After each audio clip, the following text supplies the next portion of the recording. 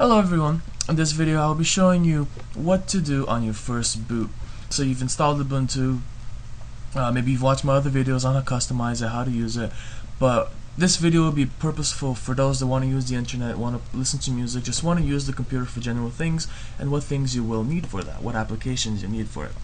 So this is going to pertain to a few things. I'll just give you a list here. If you want to play YouTube, which needs Flash, if you want to use Java applications, if you want to play MP3 files, play DVDs, and so on, this will all be pertaining to this. So this is a few things we're going to have to install. So let's go ahead and begin. Delete. Okay, now under applications, first of all, you want to update your computer. So as soon as you boot up, go ahead and go into Update Manager.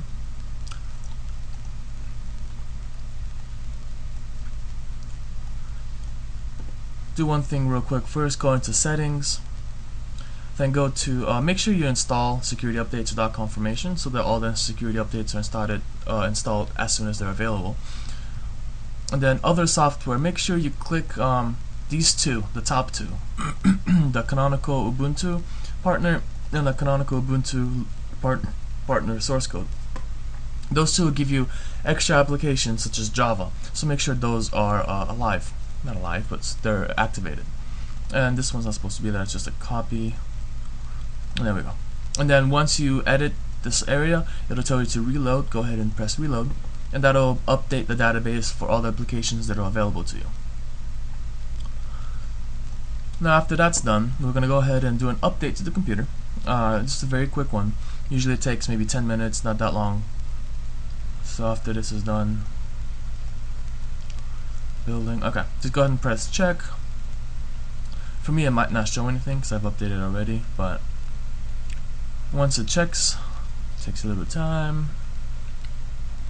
Alright, and it's thinking some more. Okay, well for me, I don't have updates, but once you press check, for you, you should have a list of different updates. You can also do descriptions of the update, but go ahead and just click install updates, put your password in, and let the installation go through. You can pause this video and then go to do it, whatever. But that's just what you have to do for the very first time.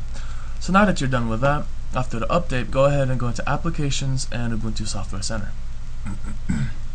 So the first thing we want to install is the Ubuntu Restricted Package. This is basically everything we need: MP3, AVI, MPG, TrueType, Java, Flash, codecs, etc. Basically a big old package of everything that you ever need to use on Ubuntu. So it's a really good package to have. Especially if you want to listen to music, or watch movies, DVDs, MPGs, whatever. So go ahead and click on the install here. Mine says remove because I already have it installed, but for you this remove button will actually be an install button. And you can read what it has here. There can be Microsoft fonts for websites to use Microsoft fonts, so it's a lot prettier to view. You have Java runtime. You have the Java runtime, but you don't have the plugin yet. But after you install this, we'll go ahead and install the plugin. So that's basically it. After you install that, go to search results again. Type in Sun Java plugin, and that'll be the first one on the top. Double click that. This would be the actual browser plugin, which in this case is the Firefox plugin. For me, as you can see, I don't have this available here. That's because this is what happens when you don't have those the sources I showed you earlier, the check marks on those two canonical Ubuntus. If you don't have those enabled, they won't be available. In this case, I don't know why I don't have it. I don't think I'm administrator, but let me check. Alright, very interesting. Well, it has the install button right here, but it doesn't have the install button in here. So if this happens to you too, it's either because you haven't enabled the sources, which in case this install wouldn't show up anyway, but I just uninstalled it. But if you can't see it again in here, just go ahead and go back and just install it from here. Put in your password, and that'll install the Java plugins. Now after this, you can go to any website online. All of them work great. Java websites, Flash websites, YouTube, everything. They won't ask you, tell you to go install the newest Flash, whatever.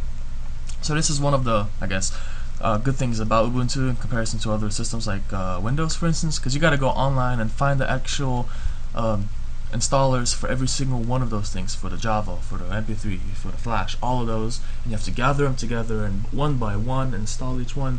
While on this one, you just install one package and it gives you everything. Basically, that's it. Now you're set for the internet, for watching DVDs, movies, music, etc. So that's basically it. Thank you for watching. Hope this was informative, yeah, and I'll be back later. Bye.